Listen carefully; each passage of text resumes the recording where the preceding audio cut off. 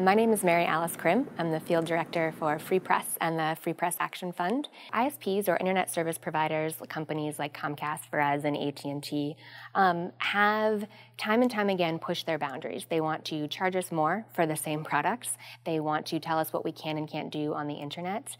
And they want to have a lot of control over our online lives. So it's actually very important that they have a watchdog, that the Federal Communications Commission, as well as the Congress, who oversees the agency, can really be involved and be able to intervene on behalf of internet users everywhere.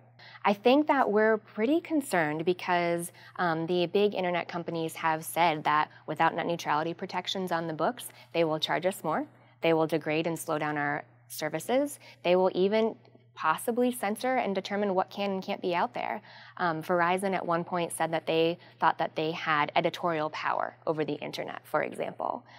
We've seen in the past that their misdeeds have caused a lot of problems. We've seen a Canadian company who blocked access to a server that was hosting a website that had a union strike against the telecommunications company. Really bad business.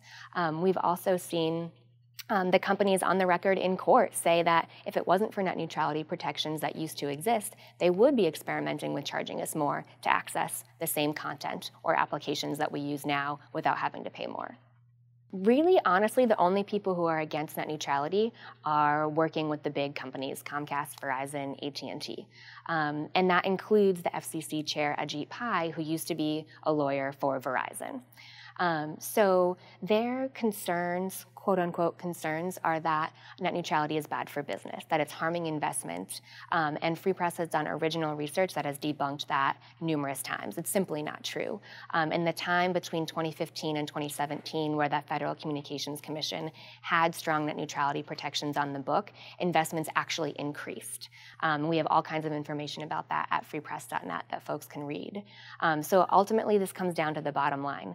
These big companies want to charge us more. They want to have more control over our lives, tell us what we can and can't do on the internet. And everyday people, pretty much everybody else, supports net neutrality. The lawmakers who are in opposition to net neutrality have taken a lot of money from these big corporate players who spend tons of money in Washington, D.C. A couple of years ago, Comcast, for example, was the second largest lobbying spender in D.C., just behind Northrop Grumman, which is a military-industrial complex spender in Washington. I think the number one thing to do is to find out where your member of Congress stands on the issue. That's super important. Find out their stance. You can go to battleforthenet.com, which is a website that's tracking all of our federal legislators' stances on the issue. Once you find out, call them. If they support net neutrality, say thank you. If they don't, tell them why they should.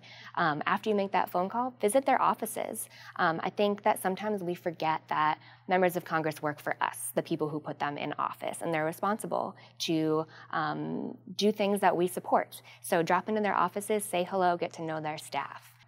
Everyone should be able to be connected to a fast, affordable, open, and surveillance-free internet.